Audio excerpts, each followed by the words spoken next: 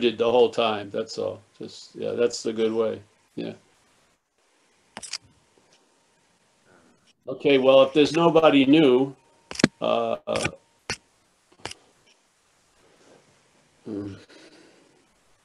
just did like 3 talks. I didn't, but we had 3 talks yesterday. And the whole point here is being ourselves reality. If that's the understanding, or let's say the thesis, or the what's being presented, and then there's a negation of everything else that's going on that seems to cloud or obscure that fact, being ourselves reality. Yes? So there isn't a fact that can obscure it, but there can maybe be a lot of activity that seems to obscure it. But the fact is, the assumption is being ourselves reality. So the one place I read the statement by Ramana, which was the greatest mystery, is reality wanting to attain reality, being ourselves reality. Now, he may have said it in different ways, I'm sure he did, but you sort of get the point. Why the biggest mystery is reality wanting to attain reality. Most people don't see that at all. Yeah, they see it's Paul wants to attain reality. And in the world of Paul, and in the community that Paul may be in, that's like very virtuous and noble. Yes, that Paul wants to attain reality. And there may even be support. People may even provide me a place to live and take care of my daily needs so I can practice and meditate more, so that I attain reality, with the hopes that maybe it will be like trickle down spiritual economics, and other people will get the effect by my effort. Yeah. And so on and so forth. And then you can judge how close you are to reality and how far away. And maybe someone will write a book, The Quickest Way to Reality, and then all this, and it will go on and on and on, based on this premise that we're not reality. Yeah. Now, if that was a fact, that we weren't reality, and that maybe would make wanting to attain reality really juicy. Yes, it would, because we're not reality. And we feel, and what we're having now as not reality, we believe without really any evidence that it would completely be chilled out if I attained reality. Yeah. So again, that which is the representative of what you're not is looking to get an advantage from the idea of attaining reality. Yeah. Instead of just recognizing you're not that. It's so much simpler. And it doesn't take any time at all, because you're not that. There's no huge convincing period. You don't have to change from what you're not to what you are. You're not that. You're not this idea that is the basis of the narration. Now, you know, we hear a lot every day. Usually while you're doing something, there's thoughts that are telling you you're doing something. Like, if you were doing something, why would you need to be told you're doing something? Yeah. Wouldn't you be, you know, aware of doing it? Yeah. It sort of seems weird to me. But so here's these thoughts constantly narrating what were happening, and then giving tons of meanings to it. You know, you may just be having a ham sandwich, and you may be crossing the fucking, you know, border between vegan and carnivorous. You know, who knows? It's like it's given a huge meaning. So in this idea, being ourselves reality, there must be something going on that's causing us to want to attain reality. Yeah, obviously. It's not being ourselves reality. That's not basically the modus operandi. So when you listen to the head and you listen to that narration of your life, or the life, every day, it goes totally against a simple statement by a great Zen master from China, Huang Po, which is incredibly descriptive, and to see if it fits, which is what's perceiving, what can be perceived can't be perceiving. Simple, yes? Whatever can be perceived cannot be that which is perceiving. Now, compare that to the narration in one's head. The whole story in one's head is that which can be perceived by looking in a mirror. You can see the body, Paul. That which can be perceived is what's perceiving. Yeah. Now,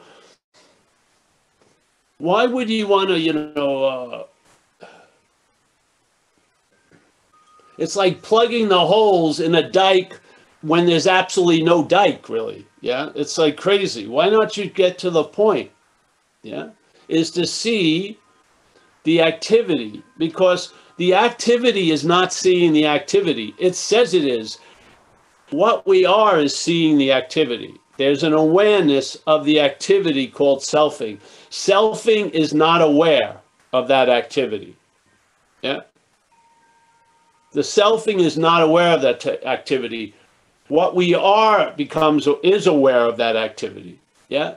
Now, hopefully, there's a receiving of an understanding that explains that we're not that. It doesn't explain it to anything. There's just an explanation of it. And now the awareness, somehow you lose interest, not by trying to lose interest, but there's a loss of interest in Paul and the story of Paul. And then there's a gaining of interest, or your interest sort of rests in actually what you are. And then you start seeing all these activities that imply you, that assure that they're about you, that they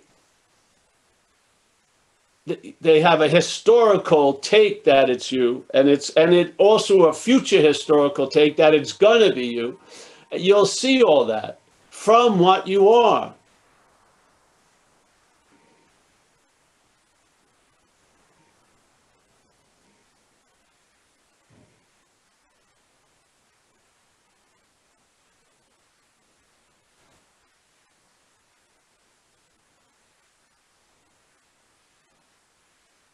And there you have it, really.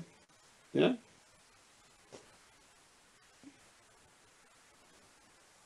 Now, instead of looking for what you are or what people have said or you've read, let's say looking for what you are, reality, from what you're not, you'll see the activities that imply what you're not from reality.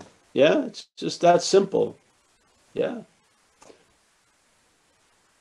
It may look like the exact same event, but the emphasis will be shifted. Instead of the emphasis on the cart that assures that it's before the horse, you'll see the cart from the horse. Yes? You won't be living a narration that the cart is in front of the horse. You'll live a life and it's super clear that the horse is in front of the cart. Yeah? And so now the emphasis on nouns weaken and there's more emphasis on verbing. Yeah. So now you're living again. Yeah. The interpretation keeps playing, but you've left the audience, you've left the stadium, so to speak. You can hear it. It's like when we were younger in New York, we used to ride our bikes from Long Island to Central Park, and they had this big a stadium, not a huge one, and it was called Schaefer, and they had a Schaefer summer concert series, and you could hear the concert from outside, and there's all these rocks and places to sit, so there'd be tons of cheap people that didn't have the money to buy the ticket, and they would be sitting around, and they would hear it. Yeah, they weren't there seeing it, but they'd be hearing it. Well, this is what happens when most people listen to the narration. They see themselves as a body. Yeah. An image is conjured up by their listening to the narration. What happens is you're hearing the narration and that image isn't being conjured up. Yes. There's a huge difference between hearing and listening. When there's a listening to the narration, there's an image that's projected you as a body, yes? When there's hearing it, in other words, there's been a loss of interest that would be demonstrated as listening, and now there's just an interest, a basic interest, which is hearing. That hearing doesn't promote that image, yes? Yeah, by hearing the narration, you're not in the present tense state of picturing yourself as a body. Yes? It's pretty cool. So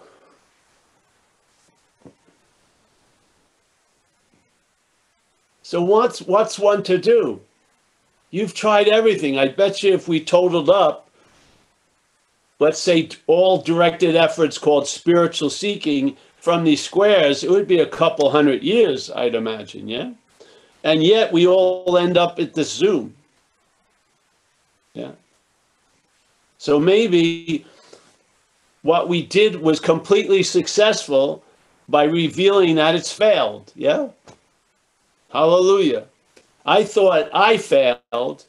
Yeah. But in fact, the system, the modalities failed, and that was their value. Yeah. What can a failed system show you? It's failed. So finally,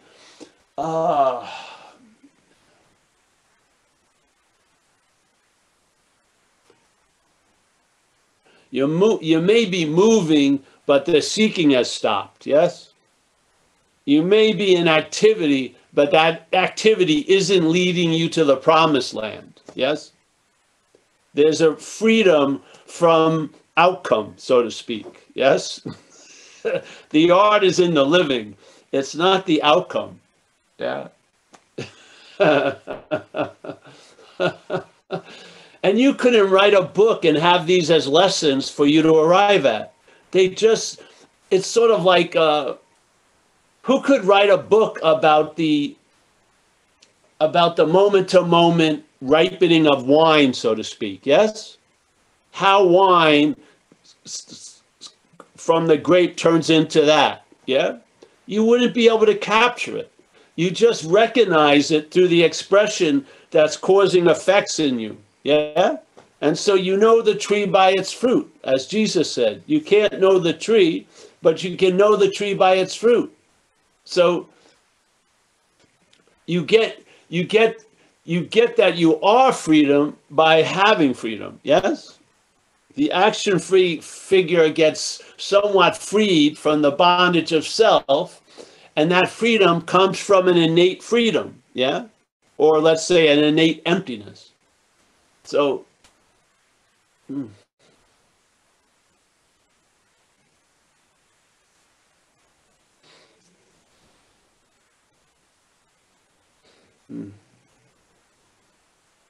yeah, so anyone have any questions tonight? Raise your hands if you do. If you're new, we can explain a little about selfing so that maybe with an understanding, it will help you see it. And hopefully that will lead to seeing it as other. And then there'll be a loss of interest in what it's implying and what it's inferring. And you'll drop from listening to hearing, which is what conscious contact is. You'll be hearing the narration, but you won't be listening to it, nor will you be following it. Yeah. So you'll be directed by something other than the thoughts. Anu put her hand up. Who? Anu. Hey, Paul. Anu. Hey, Anu. Hey, so when I attend the Zoom meetings and you go over, how to recognize that you're not the owner of any of these thoughts or feelings or emotions, it all makes sense. But when there's actual suffering going on, which is either physical or mental or emotional, how do you create that? I guess really confused. And what is the step? If you could provide I know there's no blueprint, but what would be the steps? What would be the questions to ask to kind of give some space where you can, recover a little bit? Well, just ask who is it that wants something to be different? Yeah. You can sort of customize the direction of who am I, the self-inquiry, and just ask what is it or who is it that wants things to be different. Yeah. Okay. So and there will be something about a relief. You see, there's a lot going on. There's physical pain, and then there's suffering that is sort of it's sort of like a tail that's put on the donkey, so to speak, yeah? So yeah, you're getting kicked, your head's getting kicked in, that's pain, and then the tail tells you your head's gonna be kicked in for forever, yes? It's never going to change. Your head's always going to be kicked in, and then that's a suffering, you know? Suffering that sort of expands on and enlarges and really mutates the pain, yeah? Yeah. The only thing I can see that causes so much interest to be on the suffering, along with the pain, is that it's the idea that it's you suffering. Yeah. That's the weak link. Yes. Yeah. So if you weaken or if you lose interest in you and you wanting to be representing a different condition, yeah, maybe acceptance will change everything, because obviously managing and control isn't. So, yes. Okay, so you said that the self is also another thought, or the construction of the self is also like a mental Construction of a self. There's selfing that implies there already is a self. If you could see it under construction, you'd probably cancel the renewal project. Yes. So, so the sense that I have is not even a thought that there's a me that's suffering or there's a me that's going through all this. It's actually just a feeling in the body, or is a I-ness. Is that the same thing as the separate self? That feeling of there's like a ground floor. Again, there is no separate self and there's no united self. There is no self. It's an activity, Vinny. This is the thing. If you keep that block of a self being possible, then you're just doing fucking mental yoga in a sense, trying to get in a more comfortable position. Question that. Even that feeling is an illusion. Is a sense, yeah. You can manufacture sense. You can change your feeling. You can do a lot of shit. Well, let's say not you. There's a lot of things. Don't take senses to be true. Yeah. Okay. Yeah. This is what happens. What do you feel like when you're the doer? There's a sense when there's doing, there's a sense of being the doer. You feel it. Yes. Yes. That's manufactured. You weren't having that when you were a baby doing shit. Yeah. That sense got manufactured.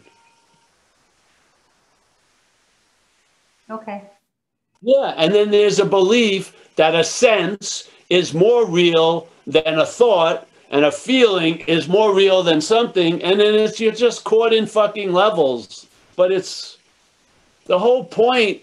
All of that stuff is built on this presumed nounness of you, and that you as a new shouldn't be going through what you as a new is going through. Yeah.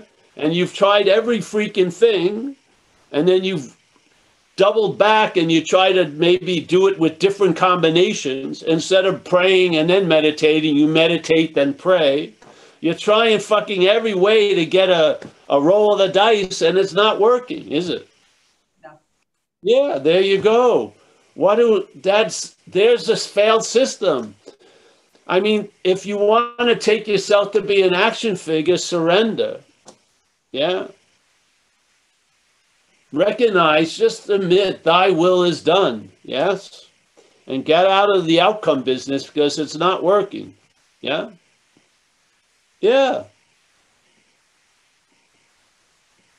As an action figure, to me, as the action figure, the highest level it can rise to is surrender. Yeah. It can't,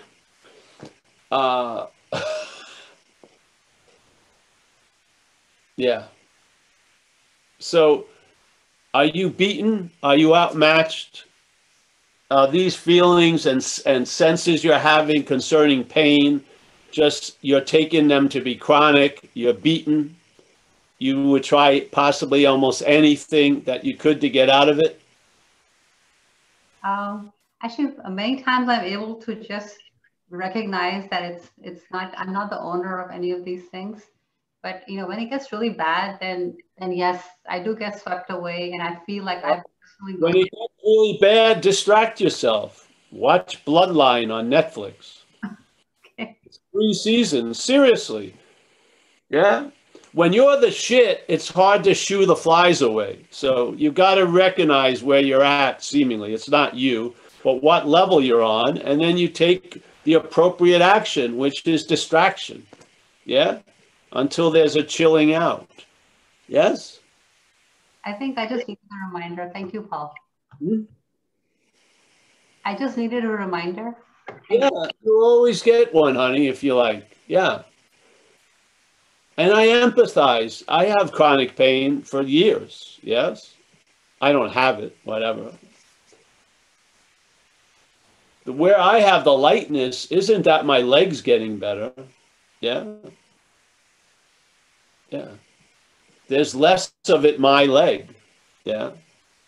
So I travel lighter, but the leg isn't better than it was. But I travel a whole lot lighter. That's the only thing I can pass on. And if I was in, like, I remember I hit my head in the ocean surfing, and I had a concussion earlier surfing, and this time it shut my nervous system down. Yes, so my body, I couldn't move. Luckily, I was on my back in the water, and when I was in the hospital, I come from recovery. Yeah, I was in the hospital that night, and I had this weird experience. I had these like burning embers, and when my nervous system kicked back on, things were weird, and I had this like burning embers in here. And based on recovery, they said, do you want any pain medication? I said, give me the lowest dose, yeah? Based on the principle, I don't want to do drugs. And they said like 7 to 1. I said, give me 1. 5 minutes later, I said, give me the 7. Just fucking shoot me up. The 1 wasn't fucking working, nor was my holding on to old ideas. Give me the whole shot. Yeah. So I can have relief. Yes? Yeah. Yeah. Thanks, Paul. Yeah. Thanks, Anu. Yeah. Michael's up next. Can I share one more thing, Mike, with that? Before this isn't all to you, Anu, but we're bouncing off of that. When I've been in recovery from alcohol and drugs for a while, and when I was younger, I had a sponsor, which is like a mentor. His name was Cy P. He's passed away. Now, Cy was a really cool older guy. He had been a lawyer and stuff, and he had an experience with his sons in his garage that he had some gasoline tanks in there. They just combusted, and he got burnt, like 3rd-degree burns, about over 80% of his body. Yes. So he's in the hospital, and he's freaking incredible, and you couldn't pull the attention off the pain no matter what. So this nurse came in after a few days and said to him, because she knew that he was in recovery, says, hey, I think I have an alcoholic on the ward. Would you want to talk to him? And Cy said, what the fuck? Can't you see I'm in so much pain? Just leave me alone. But he overrode that because of his honor of recovery, and he said, okay. And they brought the kid in, and they talked for a couple hours. And when the kid left, Cy noticed that he had forgot all about the pain, yeah, while doing the service. So he got the nurse back in, and he says, get me fucking every alcoholic, just go out on Mission Street and bring them in here. Just freaking in, because he found something worked. Getting out of oneself. In this way, service. And it had pulled his attention away from the pain for those hours he was involved with that other person. Yes? Yes. Incredible demonstration that I never forgot. So a philosophy isn't going to work at times when the action figure is trying to use it. Yes? You got to get out of yourself. You got to get out of the attention, especially with pain. Pain causes the attention to be like a smart bomb. It just goes right to that pain. Yes, yes, yes, yes. You've got to do something at certain points. Saying it's not you may not work. Service will pull you out of it. Yeah, yeah. So, thanks. All right, Mike. Oh, hey, Paul. How's it going?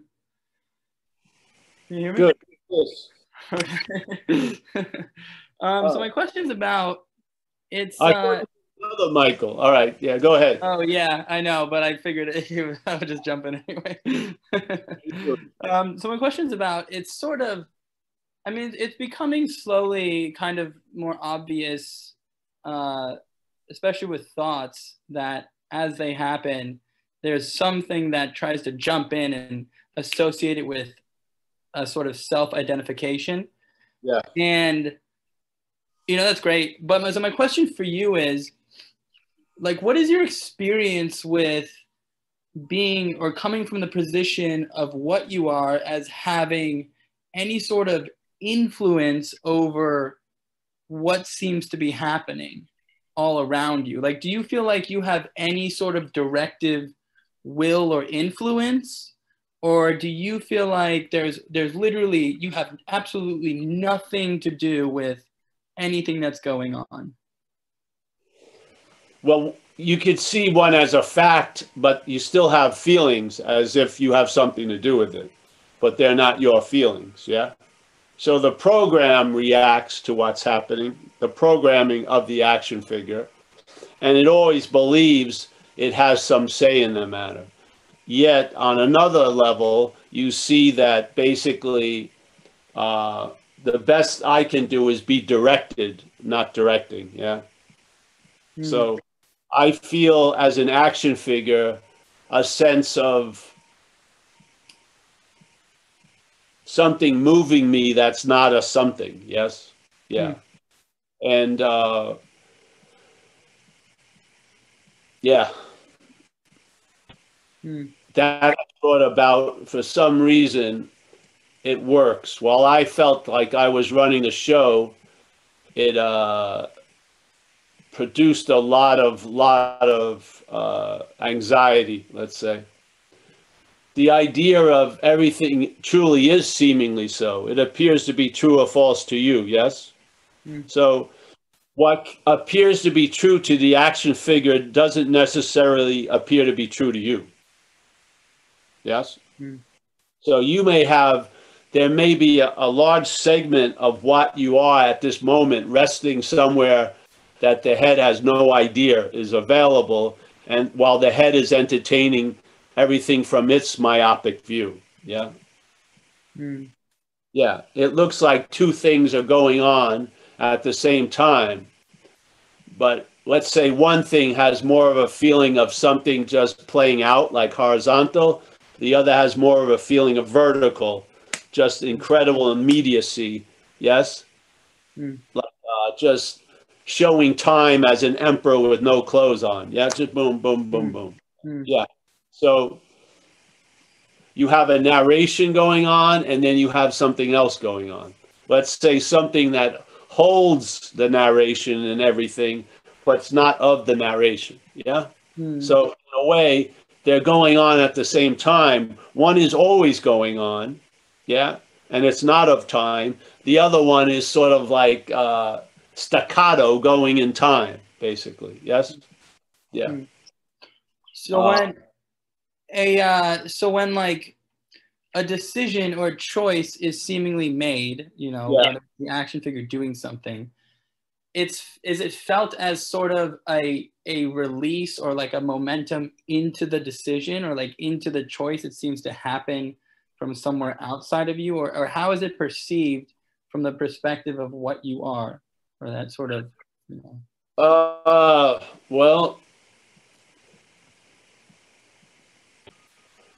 Well, there's, from how you are, there's no interest in how it's perceived, really.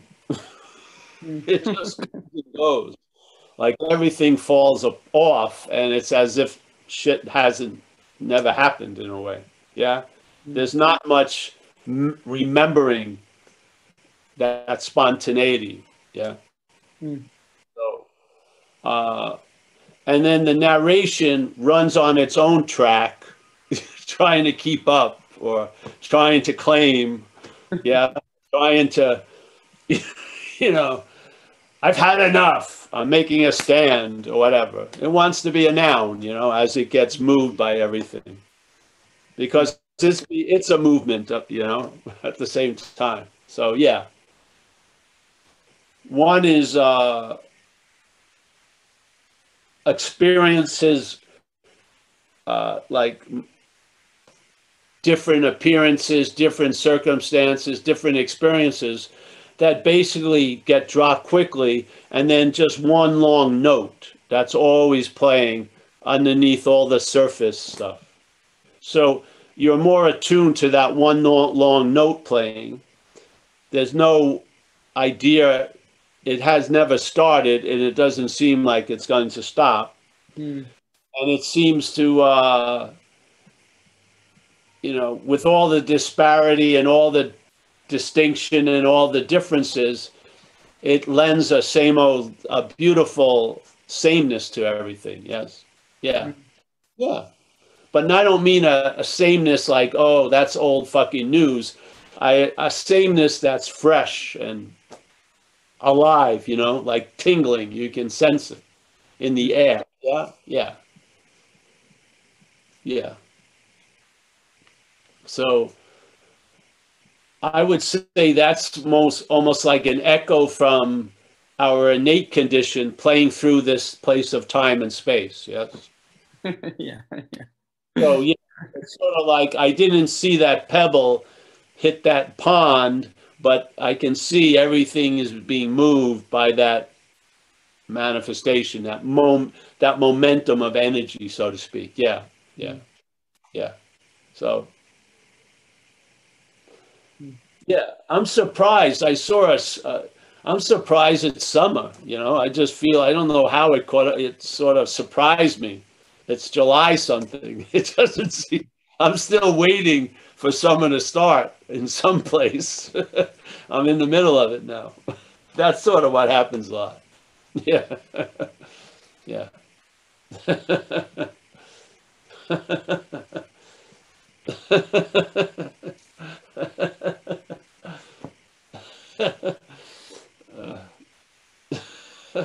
I don't have a structure in my day, yeah? Like I don't have a boss that's sort of demanding me to do some kind of labor to produce an effect, yeah? So basically, I may have a couple of things I need to take care of, and then the rest is just like improv, mostly, yeah? And it's funny how something shows up and then you thought you were going this way and suddenly you go that way, and then, you know, it's, yeah. So I'm not in a structure life as an action figure now, you know. Actually, I never really did well in a structured life, you know. I don't think I've ever had many real jobs, so to speak, because I would disappoint the boss quickly. Yeah, yeah. So, yeah. So I thought, you know, well, I don't even know what happened today. I had to do something.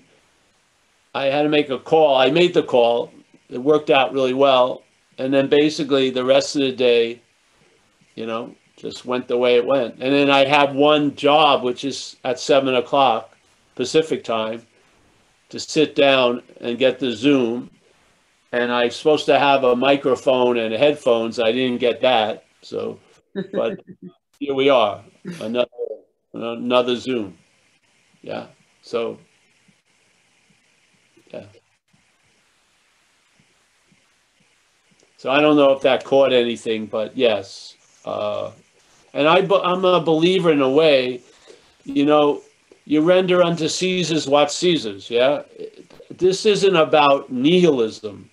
You know, it's not about the total not taking of the body to prove to yourself that you're not a body. No, it's just, it's much more looser and much more relaxed, I feel. Yeah. Yeah. The body has its little drives.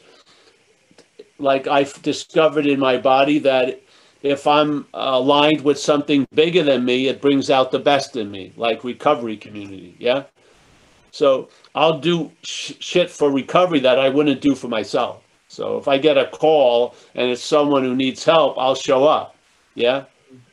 But if if I needed help, I wouldn't show up, but I would. So, yeah. So I found that out. I found that the action figure does well if it has a purpose. Yeah. Now, the purpose it first tried to adopt was a spiritual purpose of transcendence and shit. And then that sort of dropped, and now it's more of being of service. Yeah. Not doing service, but being of service, like being available all the time, because that's our nature. Yeah. So the action figure is,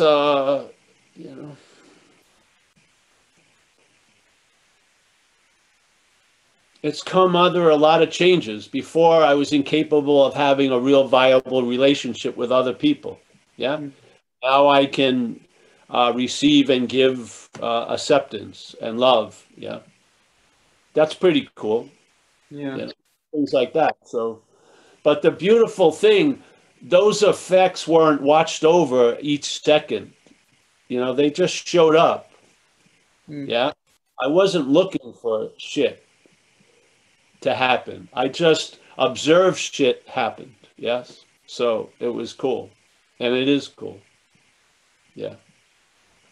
Do you feel do you ever have a sort of intuitional understanding sort of presented into your experience? Like sort of like there's when you like are learning information, or let's say, I don't know if you like read still, or if you're reading information about, I don't know, something spiritual, and you're sort of integrating it into your understanding.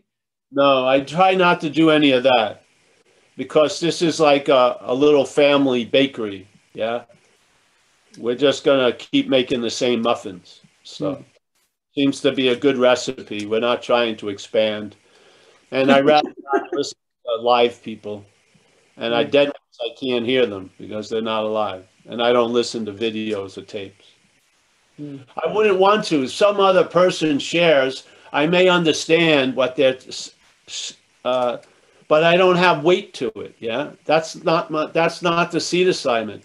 The seed assignment was brought to a sense of the negative way, so to speak, like way woo way. That's what registered. Yeah, a lot of other people speak more in the affirmative. They want to describe what we are. I want to describe what we're not. I don't want to describe what we are. I want people to find out that. Yeah. Yeah. Knowing it is a big, big obstacle to being it. Yeah. So, yeah. So I don't want to, no, I don't read anything spiritual or anything. Do you read it all? I haven't read much lately. Okay. Yeah. But I loved reading for a long time. But it doesn't seem like I can,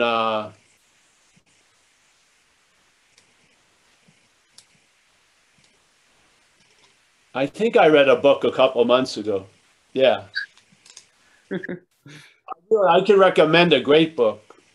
Yeah, the Rorschach, what is it? I think it's text. Rorschach text.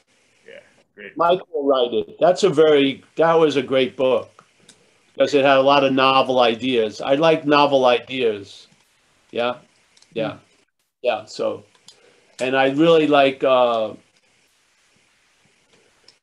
There's a guy, Ben Okri, I would read again, called The Famishing Road, I think. It's a great magical realism. He's an African writer. It's a great book. Fantastic, I felt. So, yeah, but that was years, that's like 20 years ago.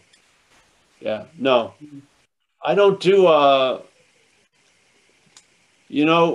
if you want to hear what I do during a day, obviously I woke up from whatever. and then I fake like I'm asleep for a while. Because I like that. I like a period of time just laying in like a dead corpse thing. My girlfriend gets up, does whatever. I come out, love seeing her. We have a dog and a cat. They show up. Yeah. I have to play with the dog, feed the cat. And then if I have nothing to do, I do some work. I stretch and I do some Qigong. Yeah. Which I've learned for a long time and to take care of the body somewhat. And then I loiter mostly, have a coffee.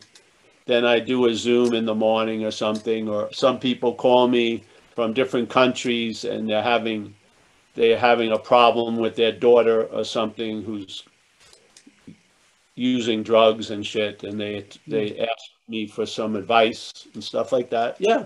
And then I have great coffee, drink, eat some food, go swimming, come back, do Zoom. That's it. Yeah. Yeah. I hear a lot. I see a lot. I feel a lot. I smell a lot. I taste a lot. All day.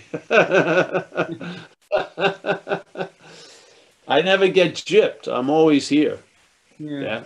Sleeping, awake. It doesn't matter. Yeah, wait. Can I ask you one more question? All right, sure. Are you, yeah, sorry, I know I'm taking up time. Are you, so when you fall asleep, do you notice a break in your awareness even when you enter deep sleep, or are you just there from 24/7? Well, the head goes out fast, the brain, yeah. Yeah. But then there's an awakeness there. So, and then dreamings occur. But if you notice, most dreamings are of the brain. They're mostly pictured as bodies, yeah? Yeah. So you're dreaming of bodies. And sometimes I get a bonus dream, which is surfing, or a freebie dream, which is drug use without getting arrested. Yeah. And then you go into a phase which is like a trance in the morning where you're seemingly awake to this world, but the body influence isn't that great yet. So you're just seemingly in a body, but you're not of that body. Yeah. That's a nice place. And then you just get up and do what's whatever. Yeah. That's really interesting. What? That's really interesting. Thank you. I appreciate your candor. It's nice. Well, yeah, all it is it's just the loss of interest in what you used to be really interested in, to tell you the truth. And then that loss of interest in that mental idea pictured as a physical object, a long-lasting, independent, separate thing, that interest freed from that preoccupation enriches, the experience. Yeah. But the experiences never overwhelm the emptiness. Never. That's the beauty of it. Yeah.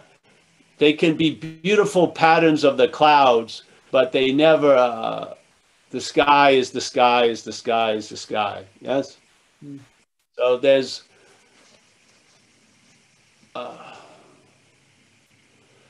interest and attention that's not directed by the head is presence. That's what presence is, my feeling. Is interest and attention not directed by the head. So you're freed up, and that attention and interest usually is busy moving and being sent places, yeah? When that chore or that preoccupation is called off, it rests somewhat and has enough interest and attention to deal with seeing the hummingbird that enters the picture and stuff like that. It's not being overwhelmed by thought, and there's a rest, there's a sense of something there when interest and attention isn't being directed and moved. Yeah. I feel that's presence, if you want. That's how I feel it. So that becomes that's like the lightest anchor that keeps you grounded, so to speak. Yes? Yeah. Yeah. Because see, most people can't see. We don't see or don't sense what's always here. We need something not to be here to see an appearance of it. Yes? But what we are has never shown up or never left. It's here completely. So the thought of being Paul is something that comes later. It's missed. There has never been an arrival, and there's never going to be a departure, yeah, of that which we are. It just is, yeah. So that can have an influence here. What you're of can influence what you're in, for sure. For sure. Yeah? Yeah. See, things aren't convincing you. There's a convincing of you, and then you see something, yes? You and I are the dreaming, yes? Yes. We are the dreaming of the dreaming. We're not in a dream. We're not the object. That we're not the dreamt that we're constantly taking ourselves to be. We're the dreaming. We are the activity of this constant verbing. Yeah. There's no time to observe and sit and stop and look. You're always in the water. Yeah. When you think you're the witness, that's part of the water. Yeah. You're not coming on the shore observing what's happening. You are the what's happening. Yes. You are the what's happening. Yeah. So, yeah. Yeah. You see the interpretation. See, if you're out to lunch, you need to be told what's going on, and the head will play that role. Yeah. But if you're here, it's not necessary to constantly be told that you're here. You don't need, like, when you walk in the room, you are in the walking of the room in the room. You don't need you just walked in this room, thank you. You know what I mean? So it's sort of like when you're blind, you need someone to lead the blind. You're not blind anymore. This narration of this something else that you've made to be yourself, like it says in the Course in Miracles, doesn't play the role it used to play because you're not blind. Yeah, you're seeing. Yes. If you're blind, you got to be led. You got to base a lot of shit on assumptions and hopings and supposings. But when you see, you don't need to be led. Yes. The narration just becomes a source of comedy, really. Yeah. It's like Comedy Central. It's like a satire. It's like watching Bill Hader do a Vincent Price fucking thing. Yeah. That's what, you become a skit on SNL all the time, Saturday Night Live, but it's like Monday Night Morning Live or Wednesday Afternoon Live. It's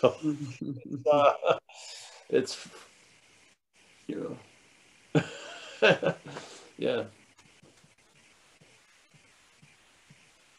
I just felt, what drove me when I was younger was a lot of misunderstanding. Yeah. I truly believed I could get out of self as self. Yeah. Which wasn't true and isn't true. So I needed a lot of rude awakenings and rude realizations to realize the incapability of using what you are as what you're not to look for what you are. It's just a total futile endeavor. Yeah. That's where the real liberation is, from the need to be liberated. That's the real liberation. It's true. The real liberation is there's no need to change a fucking thing unless there needs to change a thing. Yeah. Yeah, it just is. So, yeah. Just come back, bro, if you like. And yeah, we'll move on, eh? Yeah, thank you. You're welcome. Thanks, Michael. Now JP. JP. Hi, Paul. I'm, it's more like I think an affirmation. I was very much relating to what Anu was sharing about this sense of I. The last couple of weeks, I've been looking into this sense of I, the me, the me that makes everything really heavy. And, and there was kind of, what came to me was there was an expectation, this idea, which is a thought, that somehow the more I look at this, the less this sense of me is supposed to be. And it just wasn't going that way at all, And then one of the things that hit me was what Gio shared, it's like the dream appears more real when I'm awake to the dream. And, and what I'm seeing is that it's like the sense of me, it's not going to go until this body drops. And there's nothing wrong with this sense of me. It's the attention I put to it that is, well, kind of the problem. Not that there is a problem, but this is how I misunderstand. And then what I started to see was, really there's only two options. There's the action figure, seeing things from the perspective of the action figure, or there's seeing things from the perspective of who I am, reality. And and somehow, what's been happening is that less and less the attention is on the perspective of the action figure. I mean, I had a really great example this morning. I went shopping with the wife to the supermarket, and I was just really pissed off with her. There was just this irritability. I just wanted to take it out on her. And all of a sudden there was a pause. And the pause took me to, the attention moved to who I am, reality. And one of the first things that happened was all the words and the thoughts and the ideas about why I was pissed off with her kind of just, the words just disappeared. And all I was left with was a physical sensation, that had no words. And that was a completely different thing than what it looked like from the perspective of the action figure. So for me, in a very concrete way, I can say that, I didn't even have to do anything about getting rid of this sense of the action figure or moving from the action figure to who I am, reality. All of this just happened by itself. And after this pause. And so I relate very much, to this, this question of, the sense of I, the sense of me. When is it going to go? I see it's never going to go.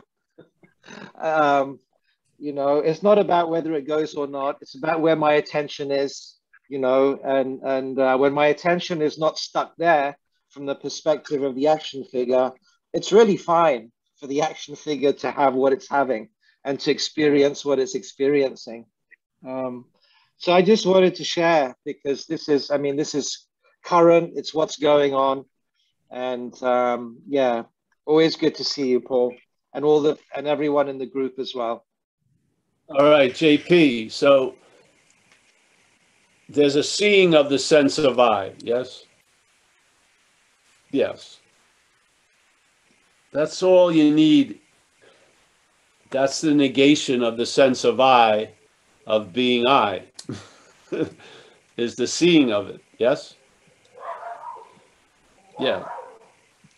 You're not the seen, you're the seeing, yeah? That simple statement by Hoang Po really clears out a lot of confusion. Whatever can be perceived cannot be perceiving. So in a way, whatever can be seen cannot be that which is seen. Yeah. So you're there, noticing the sense of I, and then noticing a desire from another mental aspect to want to get out of that sense of I. Yes, that camera never blinks. Yeah, it doesn't have any opinion. It's just on. Yeah, that's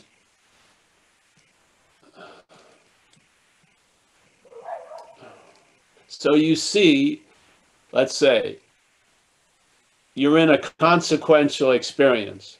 Then someone explains the consequential experience, maybe after a life of addiction or jail and recovery, that the cause or a main culprit of that was this idea of self. So now the thief has been objectified, and now there's a seeing of the thief. Yes, where before it was just a thief seeing all day. Now there's a seeing of the thief. Yeah. Okay. Now the seeing of the thief is now claimed. Yeah, because whatever you as what you are become aware of, the mental state is going to take advantage of. It's going to claim. Yes. So there's a seeing of the policeman, of the thief. Yeah. You have knowledge of it. I've been in 3 rehabs. Da, da, da, da. Now I know the culprit. Yeah. This is what ruined my life, let's say. But now that seeing in time is long past. And now there's a seer called the policeman. Yeah. Now this is the new JP looking at the old JP. But as the Who song would be, new boss is the same as the old boss. Yeah. They just have different uniforms. So, okay. Now, through an understanding and through hearing invitations, you've now recognized that there was a seeing of the thief. Yeah. Pure. But that seeing is still seeing, but now the emphasis is on, once again, the seer, which is the policeman. Yeah. Now you start living the policeman's narrative about the thief, where before you only lived the thief's narrative about the police and the judges and this and that. Yes. So now, and basically you realize it was better when I was just the thief. The policeman has this fucking real bone up its butt about perfection, and I got to be really fucking good and something like that, and I've got to meditate longer and see more and do more service. Man, I feel like I'm more contracted than ever, and the only way I'm going to get relief from the policeman is to get loaded, really, in a lot of ways. And so it sort of makes sense, because man, you suck sober, so fucking get a drink. Yeah. So all right. So, but there's a seeing of that. There's a seeing of the claiming of the seeing, because the policeman didn't see the thief. There was a seeing of the thief, and there was no thief really. But there was, in this example, there was a seeing of the thief. That seeing got claimed, just like the seeing that was there before was claimed as the thief. Now the seeing of that has been claimed as the policeman. Yeah, but the seeing is still seeing. That's all it is seeing. Yeah, so basically you catch it a few times. Yeah, and basically, I don't know, you get a sense or an intimacy that there's all there is seeing. There's never any interruption. You know what I mean? The seeing never becomes the seer. With the uniform of the thief or the policeman or the robe or the fucking whatever. Yes? There's just seeing. Yeah? There's just awareness. Yeah? And we are of that. Yes? So that way,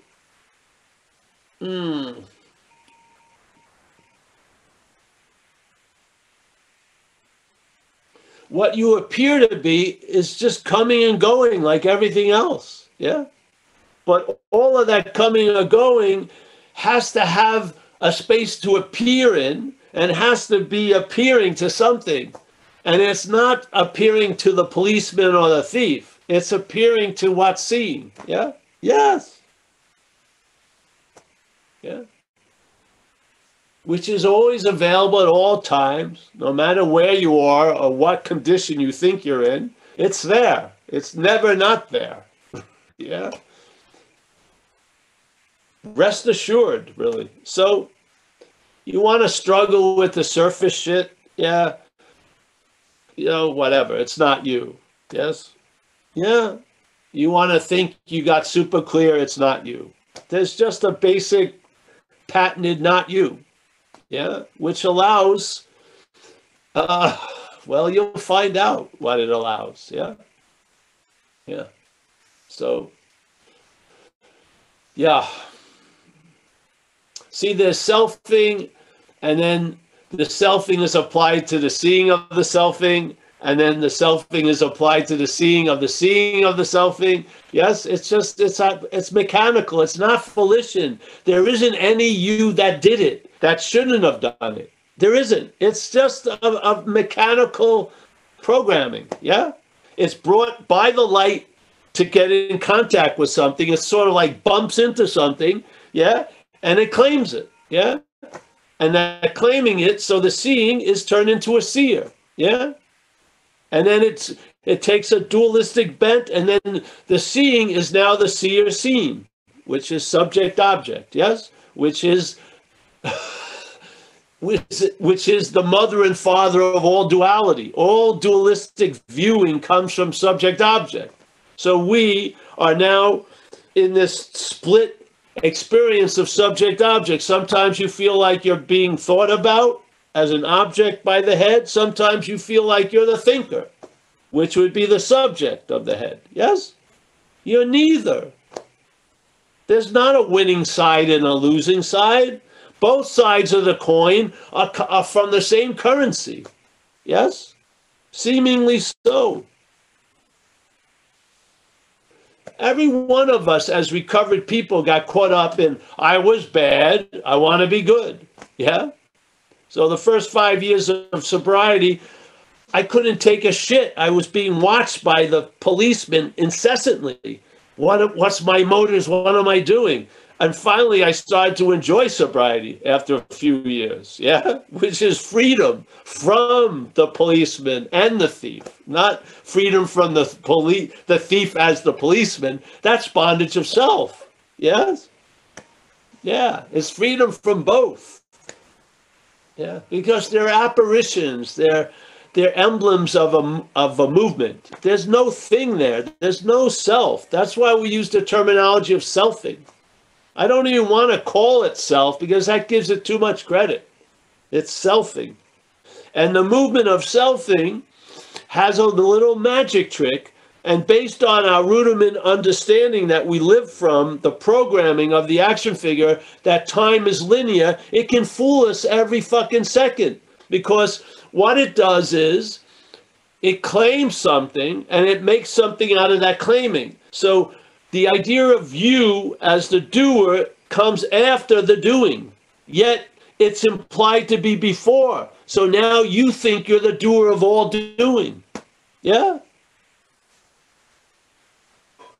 That's the move. It's a magic trick. And it only can fool us because of the programming. We believe there was a past, and then there's this moment that the past is turning into the present, and then there's going to be a incredible momentum going into a future. Yeah? So the magician, knowing its audience has that programming, does a little trick. That which comes after the idea of you is presupposed to be before.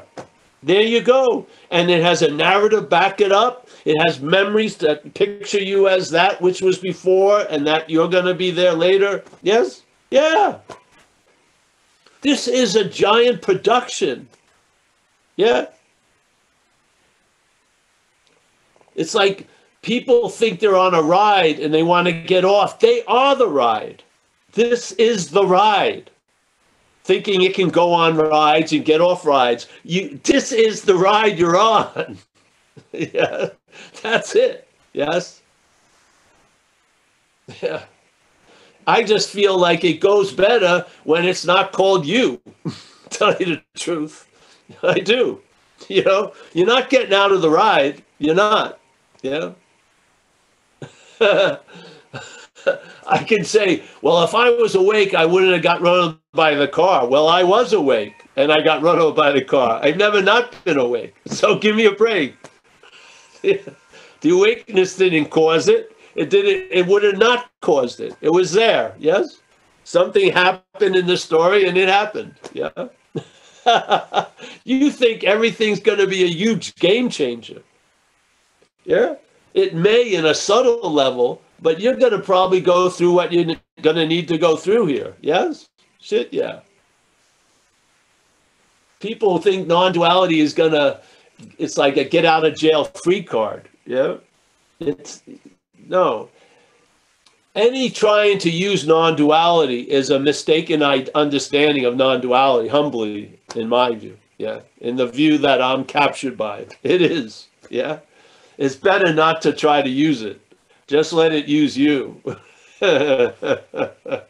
Yeah. The idea has an incredible potency. It does. It's a game changer, literally. Yeah. It's not about winning and losing in the game. It's a game changer. Yeah. You see you're not that. Yeah. You don't picture yourself as being a super you. You don't, what is that? Create a realization of you being incredibly great. No, you see it's not you. Yeah. And then an acceptance comes into the field of the action figure, and the action figure does quite well in that atmosphere. It does. It doesn't do well as the center of the universe. It's a little too much pressure. You know what I mean? Perfection's not in its programming. It's not, it's perfect as it is. Yes. This idea of conceptual perfection is never going to be met, ever. And this idea that it's going to be used as a chariot of the gods is ridiculous. And heaven doesn't have a golf course you can drive in a little golf cart on. It doesn't. Yeah. Yeah. Everything we dream of is pictured as a body. Yes. That's not the happy dream. The happy dream isn't comprised of being a body. The happy dream, yeah, is seeing you're not. Yes. Yeah. Yeah. Yeah. Could you imagine 18 holes in heaven would be a drag just like they are here, probably? Shit.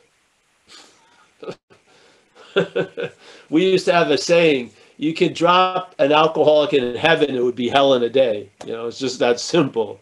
We override everything. We override everything. We make shit out of nothing. We're an incredible event going on with a myopic view. It's insane. Yes? We want to think of ourselves so great, but we are so far greater than we could ever imagine. Yeah? We're making shit out of nothing. Yeah? My cat isn't flipping out tonight by thinking about next week. It ain't. It sleeps like fucking, it's unbelievable. Have you ever, the cats sleep, they seem like their postures while they're sleeping, they're like the kings and queens of sleeping. Yeah, they're just unbelievable. Yeah. We're making shit out of nothing. Most people who call me are upset about something that's actually not happening right now. What are you supposed to do? You can only be so helpful. Yes? What's the real solution to an imaginary problem? There isn't any solution. There's no need for one. Yes? So.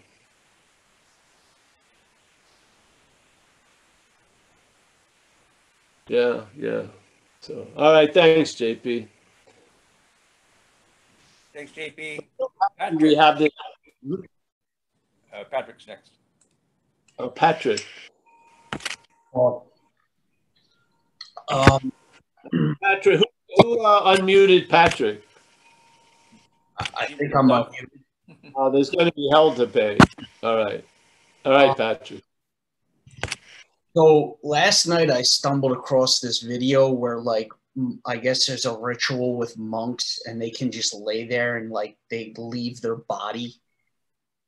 And my question to you is like, at this point, what interest do you really have being like in your body at this point? Like having to feed this thing and feed your cat and fucking talk to people that are sleepwalking through their life. Like, what interest do you really have being here anymore? Don't you want to just leave your body? No. I tried that for years. I think the best how you demonstrate leaving the body by not doing anything. Yeah. So no, I don't have interest in that. Yeah. I don't know where I have interest, but it's not in that. I don't. That which wants to leave the body is identified as the body. So it's, yeah. Yeah. So, and if you get frustrated about things, that passes quickly. Yeah. You live that idea of a day at a time, but you don't have that idea of a day at a time. You live that idea a day at a time. And, yeah. Yeah. So yeah, Patrick, no, I don't know. Any other aspect of the question? Like, I mean, like usual, I had already answered it before I even asked you, and it was kind of pointless anyway, because as soon as I had the question and I put the raised hand thing, then immediately I was like, well, it's only my mind that could possibly start to pontificate about not wanting to be in this body anymore, and it's just more selfing and more fucking bullshit. Yeah.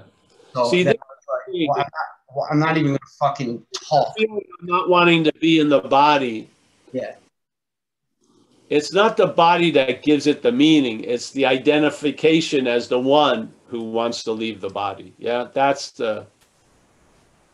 what injects interest into a. It's like a concept for a story. It's presented in the first sentence, and then it usually dies by the second sentence. But then there's a lot of times it hitches up to some interest, and then it extends. Yeah.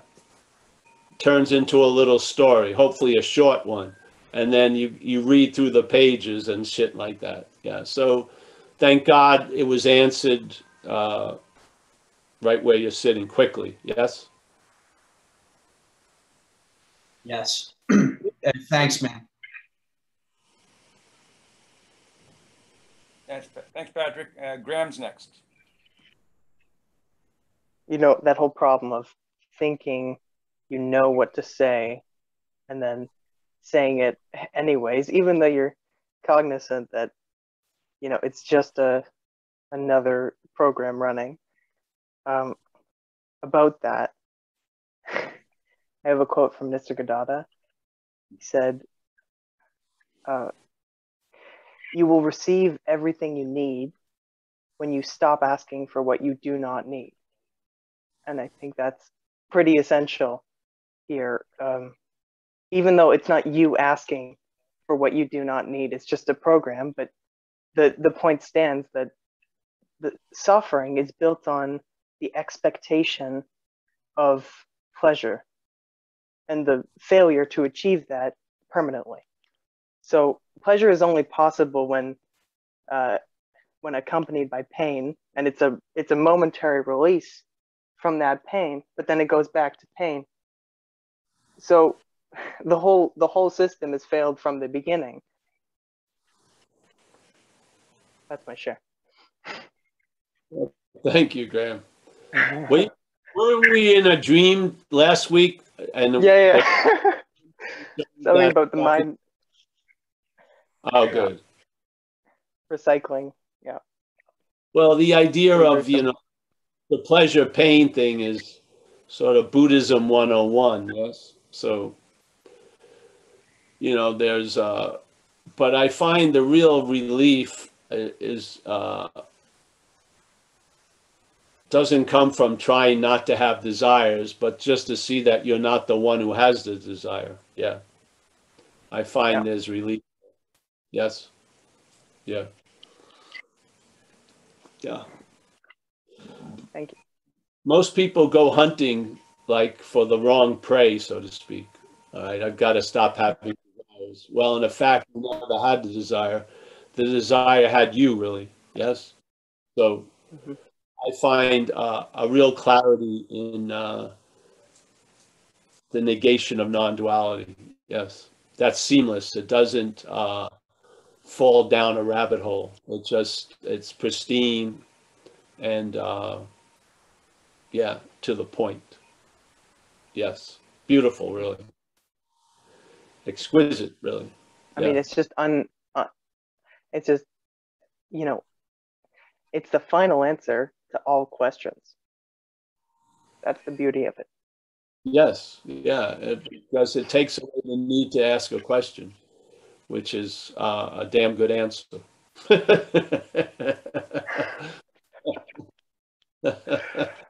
Yeah, I mean, for me, it's been, over time, I can see it plays the role of the last answer, and nothing else I was introduced to in this life played that role. So, yeah, it's, I feel, the underlying premise being ourselves reality really explains everything, truly. Yeah. It's the answer before the question, being ourselves reality. So, yeah. And then having the understanding about something is going to claim to be the reality, but that's not the reality in a sense. It's the reality, but it's in a posture of what you're not. And so by being armed with warnings about how the system reintroduces itself and seeing, because volition would be of the system. The system is mechanical, but its reaction as the system to the system as us is volitional. We believe we're doing it and we should knock it off, or it's determined for that to stop, for us to be what we are, and it isn't. Yeah, it has nothing to do with us. It's a mechanical thing.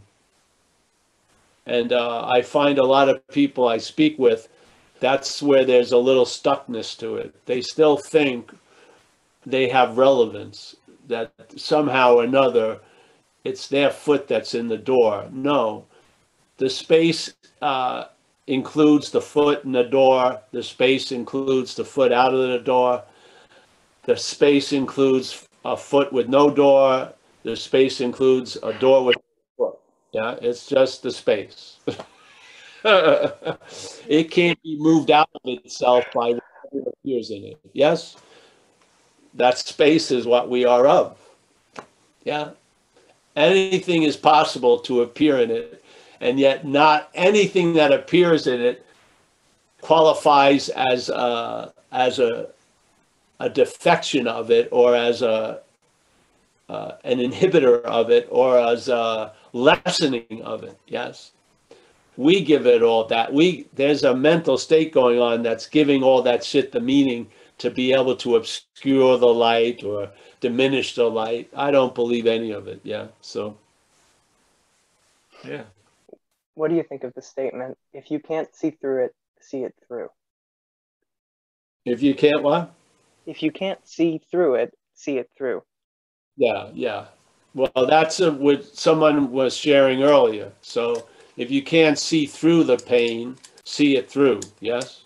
So therefore, use some fucking skillful means. Yeah. Distract yourself, or the suffering, really. Yes. So some people get really, and I understand the pain of the body can neutralize any philosophy, but you're not trying to use the philosophy on the pain of the body. Yeah, you're hoping that the philosophy has taken hold before the pain of the body. So before the pain overrides you, the understanding is there. And if not, then see it through, which is just do something to distract yourself, do some service, do something to get out of the neighborhood that you seem to be in. Yes? Yeah. That's how I would see it. So a lot of times, people, when the shit hits the fan, they may try to apply non-duality as a way of getting rid of the shit or turning off the fan. That that usage doesn't usually work. Yes.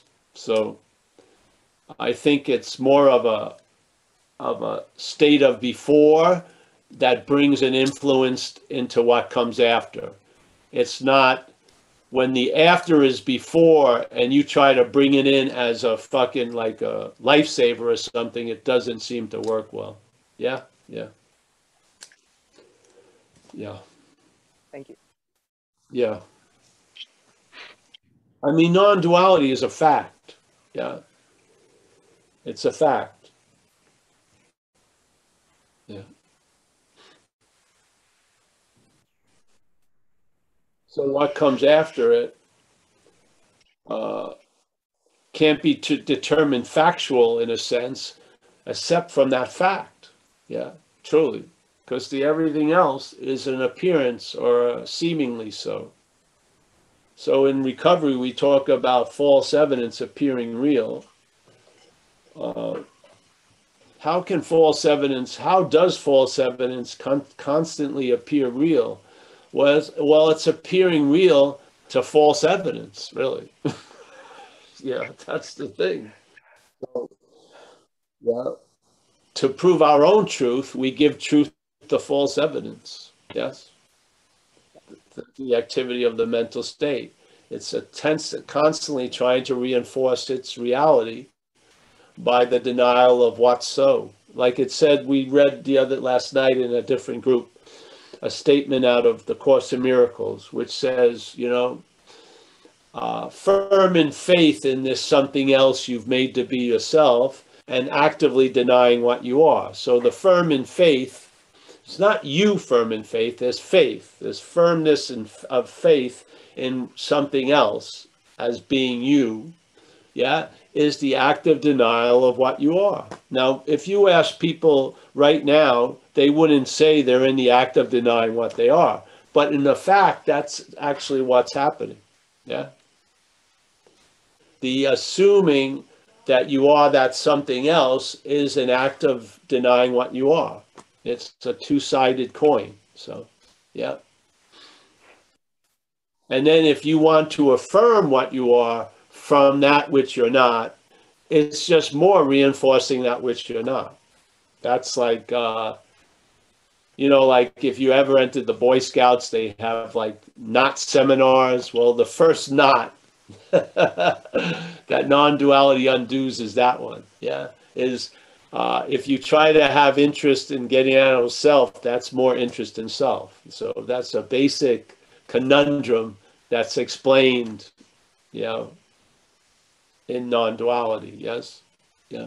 So why is me being interested in getting out of me reinforcing the idea that I'm in me? Well, that's why. You're using what you are to get out of what you are as what you're not. That's why it's not working. So all it does is reinforce what you're not. Yes. Yeah. Now, when there's a seeing of that, that brings down a lot of fucking house of cards. Yeah. So where does that come from? It comes from the fact of non-duality. Yeah. You are what you're looking for, all the while looking for everything else or looking for it as an idea or a concept or as a goal. You are what's looking. You are what you're looking for. Yeah. That's the fact of non-duality. Yeah. It's not like you have to be in a certain condition to be what's looking. No, what's seeing right now is what is looking. Yeah. Now, what is looking is seen as a who that's looking, and it's using the what, which is the seeing, to look for the seeing. Yeah. That's why we're blind to it. That's the assumption, being ourselves reality. So if being ourselves reality, there's a using reality to attain reality, that would be a great way of hiding the fact that we're reality, obviously. Yeah. So anyone else, Mike? Yes. Thanks, Graham. John R. John R. from Oz. Yeah. Hey, John man. R. What's going on? Hey, Paul. Yeah, thanks for being there. It's great meeting. I'm just wondering what your take would be on the value of rituals, in as much as, I don't know, like you say the action figure, you know, the brain sees things in a kind of a picture. So I'm just talking loosely here, that there seems to be some value in rituals, maybe the 12 steps, let's say, that, you know, that process of doing it with another person, the surrender, Yes. and those things. So there, I think, I don't know what I think, but there's a transition from reality to mystical there, possibly, or am I just making a story? But it seems to have been a case in John's story. You know what I'm saying? Yeah. If the action figure has a predilection, ritual can be a big opener. Yeah. Yeah. Yeah. I like rituals. I mean, Yeah. shooting cocaine was a ritual. Yeah. Well, you talk about being moved by, and the word that came up for me was passion. So, you know, during our lives or whatever, there's been passion directed in many different areas, you know, and some of them healthy and some less so. And that brings into mind the spiritual principles that is spoken about in the steps. And of course, the 12th step, which brings me to, you know, carry this message to other people. Yeah. Anyway, Yeah. I did a prayer once. I don't know if it matters, or there should be a health warning on it, because the result of the prayer was quite life-changing. But it was something like, make me the man I came here to be, show me in ways I cannot miss. I'm new at this, so make it really clear and bring it on now. And as you say, there seems to be, you'll get what you get. And as I review the decade after that, you know, my life was turned upside down, and the king I thought I was not such a benevolent king. He was a tyrant, and that crown had to get toppled, as it were, in an archetype sort of picture. And that was a very painful experience. But reviewing it, I'm here talking to you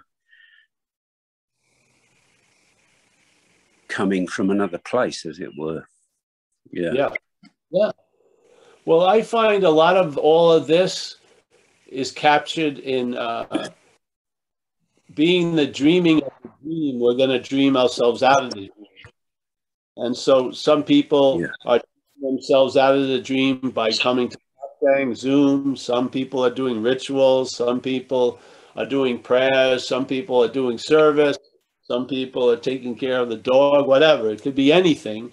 But basically, it could have the spirit of being another act of dreaming oneself out of the dreaming with the material of the dreaming. Yeah? Yeah. So, yeah, I see no, I don't see any conflict with, because see,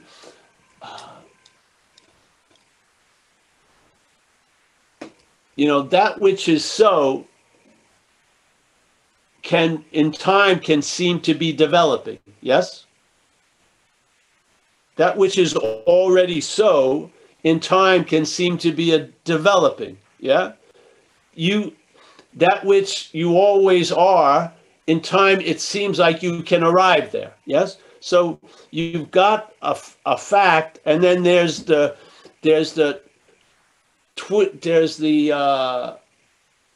like drawing out the fact through time to make it look different. Yes. But the facts. Yeah. But in other words, I always found it very soothing, the statement of, you know what, all this stuff, yes, you know, self-inquiry, whatever. But in fact, your whole life could be in the act of dreaming oneself out of the dreaming, yes, by using the material of the dreaming. And as you do, the dream gets happier. Yeah. Hallelujah. I found that very, very relaxing when I would hear that. Yeah. Because you can't lose. It doesn't matter. Yeah. You know what I mean? It doesn't matter. Everything I've ever done has been used for value. Yes. The worst thing turned into the best thing. It's like, I think there's a possibility of, let's say, the amount of notes you're going to play in this action figure sequence. Yeah. I believe that each and every one of those notes can bring a more timber to the next note. Yeah. Like everything is valuable. Like recovery gave me that possibility, because I saw people who were so sure their life was worthless. Yeah. And everyone else was sure their life was worthless. And they entered recovery, and that worthless life was recycled and was used to bring great value to their lives and other people's lives. Yes. Yeah, that to me is like dreaming yourself out of the dreaming.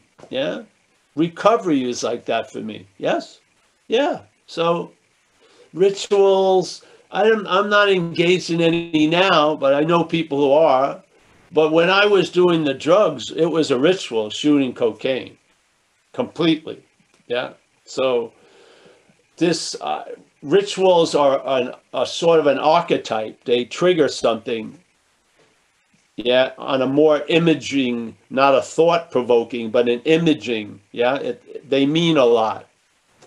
So they can be quite useful in the like trudging the road to happy destiny in the Course in Miracles is sort of like dreaming oneself out of the dreaming, and the dream gets happier. It's the same thing. Yes. Yeah. Yeah. So. Thanks, Paul. Thank you. John, take it easy, brother. You guys don't consider these Zooms a ritual? Yes, of course. Yes. We come here, and something gets cooked up. Yeah. It's pretty cool. Yeah. I'm amazed at it, really, because, yeah. Me too. There's no other hands up. There's no other hands. What time is it now? Eh? You know? 8:37. Oh, so let's end, eh? Okay. Okay. Yeah. Do we have, hey, I wanted to announce something. I'm sorry I didn't do it earlier. But a woman who used to come to the Zoom, and she came to a lot of the recovery Zooms, and Kay passed away. She was from Chicago. She passed away just a week or so ago. I don't know under what circumstances, but yes. So there's going to be, for the people that had met her through the Zoom, there's going to be a memorial, I think, on August 21st that David, who sets up the recovery Zooms from England, is setting up. So there'll be more word to it, but I wanted to let you know that she passed away. So a number of us, I never met her physically, but yeah. So, yep. And any other, we have a meeting Saturday. What's today? Thursday? No, Wednesday. Tomorrow there's a meeting, recovery, 10:30 Pacific time. Do I do anything? No, nothing in the afternoon. And then Saturday, we have a live meeting at 1:30 in Marin City, and the information's on the website, and it will be a Zoom also, Pacific time. And it should work because I think we've located where the modem is, and so we'll have it right next to the room outside. So, yeah, and all right. Let me just say goodbye to everyone. Mike, thank you for all the service. Linda, I think Linda's coming. Don't worry, Linda. I'll be around. Yes? Thank you, Paul. Yes. I'll see you there. Thank you. John, nice to see you. Hey, Paul. Anu, listen. Anu, do what you can to make it as easy as possible. Yeah? And just ask for the wisdom to know when to put the ball down. Something else will pick it up. Yeah? Thank you. Thanks also to Graham and JP. Everything you said also helped me a lot, along with what Paul said. Thank you. Great, great. And there's people will stay later too, so if anyone wants to give a talk. Ashley from Dallas. Nice to see you, Ashley. We got Kerry and Judith. There they are. Yes. Yes. Nice to see you guys. I'll see you soon, sooner or later. It's in the cards. Yes. Yeah. Yes, well, you're sending Linda. Linda's gonna be another scout coming to meet us so that she'll be able to give you a rundown of what things are like over here. Who's coming? Linda. I'm coming. Yeah, you're going to Hawaii. Yeah. Yeah. Oh, great, great. So you're stopping and seeing us first, then going to Hawaii. Exactly.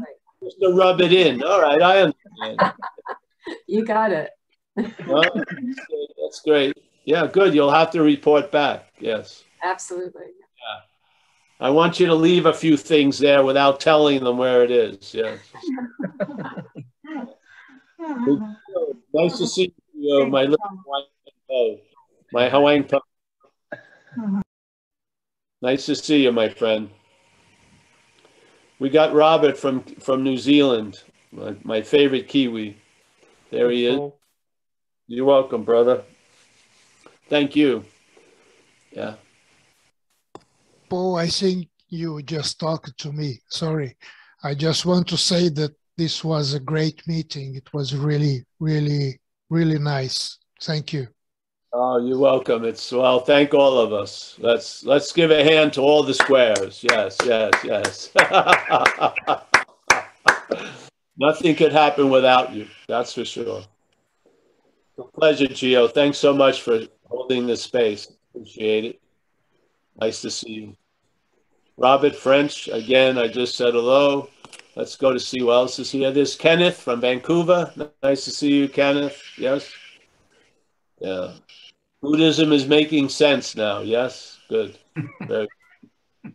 Yes. We got Art. Oh, Art from New Mexico, man. Art's a fucking really good football player. Yeah. You can give my girlfriend a good run for her money. Yes. Nice to see you, Art. I hope, give me a personal call sometime. I will, man. Tell me how you're doing. All right. Latko, it was a pleasure to see you. And there she is, Janine, I think. She's in the dock. Yes. Nice to see you too. Hopefully I'll see you Saturday. Yes. I'll talk with you tomorrow, Z, probably. And there's Alex. Alex is the greeter of Zen Bitch Slap. Yes. Yes. Thank you for the donation, Alex. And really just a pleasure to see you. Yeah. All the time. We're thinking a little bit about coming back east in October. Great. Yeah, yeah. So we would come up to Great Barrington and stuff like that, probably. Awesome. Based on the conditions, obviously. Yeah. So JP, nice to see you, JP, again. Thank you for your share tonight. Yes, we got John W. John W. He's up in Melbourne. Yes, nice to see you, John. We're definitely going to come back to Australia if the world doesn't collapse in itself. Yeah. And we'll meet, eh? We'll meet and have a nice coffee. Common folk coffee or something. There's a good one down in the peninsula we had. I don't know what's the name of it, but it was pretty good. I brought it home with me. We got Graham, yes. You got a lively mind, Graham. Thank God it isn't yours. Yeah, yeah. We got Walter from the Amsterdam. Nice to see you, Walter. Good morning. Good morning, brother. Nice to see you very much. You know, you gotta, we may have to have you try to come down to Italy. How far? You're not that far from Italy, eh? No, we talked about it before, you know. I would love to go to Italy. I know Yeah. it. That's still 1,500 kilometers, you know. All right. Well, we'll talk as it gets closer. Yeah, sure. Would be beautiful. I show you Italy. Yep. Mary G, nice to see you, Mary. Are you going with your friend Linda to Hawaii? No. Yes? No. All right. Next time. Yeah. We got Tommy from Ireland. Tommy sent me some lovely art, which I have in the room, and some music I haven't listened to yet. I've got to put it on the CD player in the car. All right, let's see who else. We got another Mike there. I think it's Mike O. I don't know. He seems comfortable. We got Steve. He seems comfortable. Steve T. Nice to see you, Steve. We got Amelia, the love of my life. She's cooking there in the kitchen. I can't see it, but I can smell it. It's very nice. We got Vlad, my main man, in Portugal now. Yes. We got to make some kind of meeting happen when we're over there. Nice to see you, Vlad. Thank you, Paul. Thank you so much. Oh, you're welcome, brother. It has more to do with you than ever with me, brother. This is a lovely space. It is. Yeah. We got Sanda. Sanda, she's our last Indian survivor. Yes, we got to make sure she's doing well there. How's the weather there, Sanda?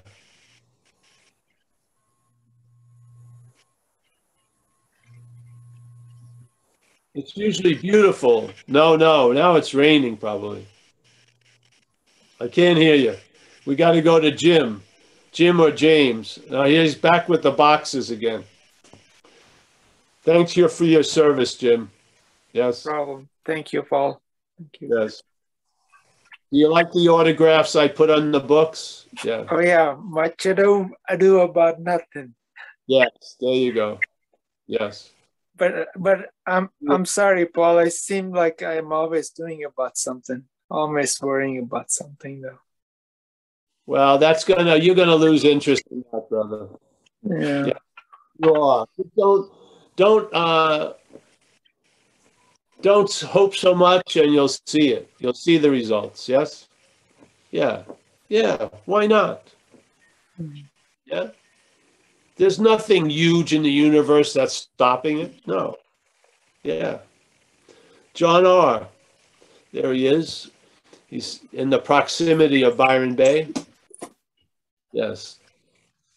We got Michael, another Michael. We got some phone numbers. I don't know what that is. We got Deborah M. Nice to see you, Deborah, or be seen.